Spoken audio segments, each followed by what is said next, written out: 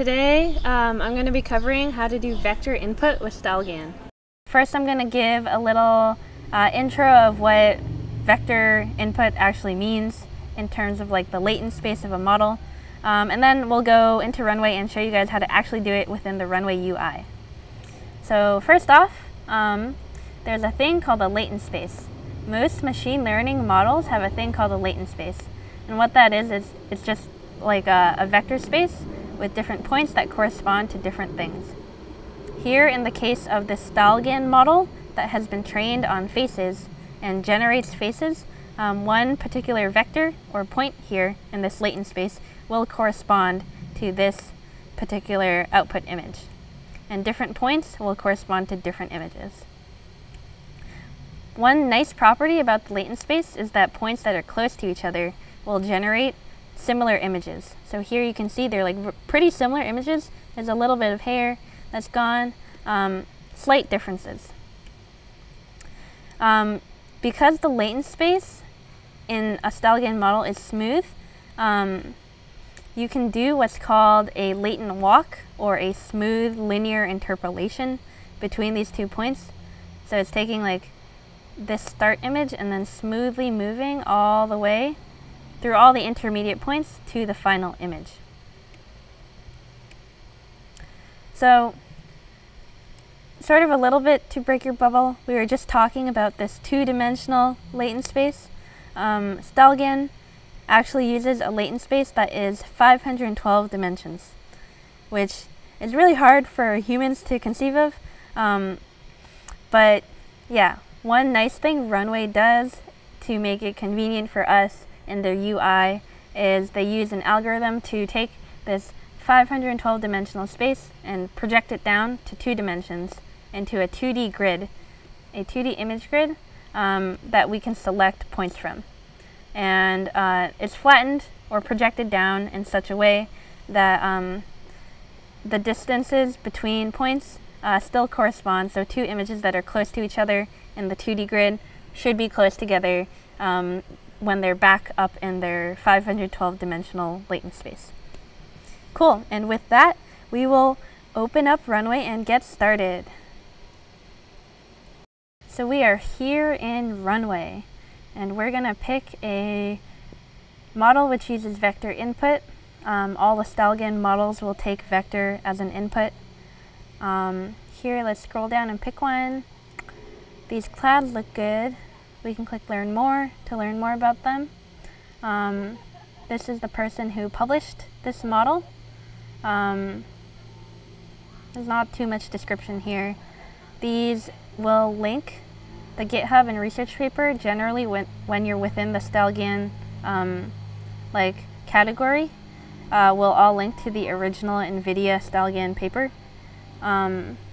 We can check out the gallery tab. These are images it's generated, the license, Creative Commons. And yeah, let's go and put this in a workspace and get playing with it. Here you can see that it takes vector as an input. It only takes vector as an input source. Let's click vector, run our model, run remotely. This is a little bit notable. In this model, you can choose between 2 different checkpoints of the model. Just different like iterations of the same model.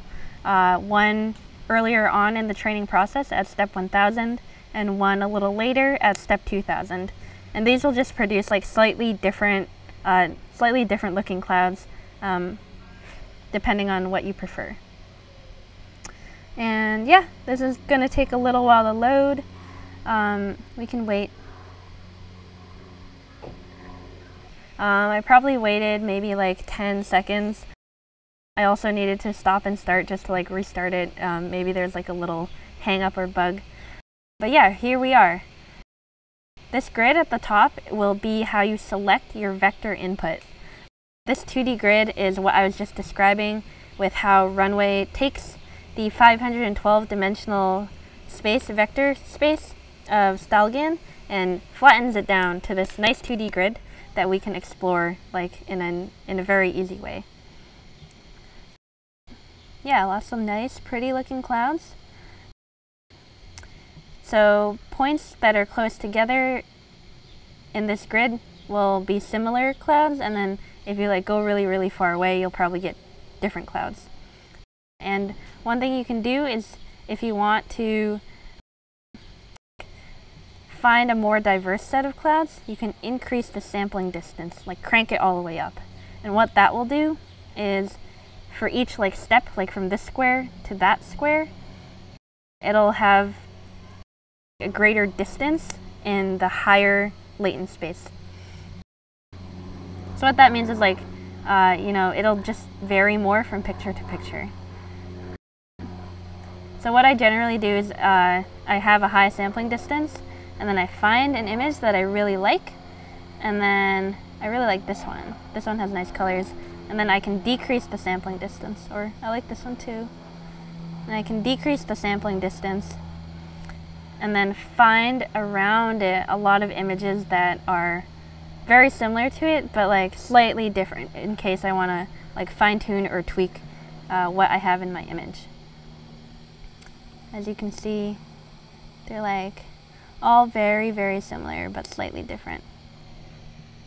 This other option here, truncation, this is a value that determines how realistic the output image is.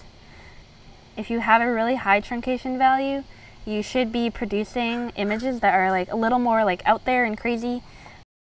You might get stronger artifacts and more like bright colors that are sort of unrealistic. If you have a low truncation value, usually 0.8 or lower, anything along this spectrum should look more realistic and look more like real clouds from the real training data set. Once you've found an image you like, this is how you save it. You just click Save Image, it'll save it locally. One other thing you can do, if you want to be able to save out this particular vector, you can click this, Save Vector. It'll save what's called a JSON file. It's literally just like an array of 512 numbers, which represents that 512 dimensional vector. And later on you can come into Runway and upload that vector if you want to reproduce the same image. There's this Exports tab.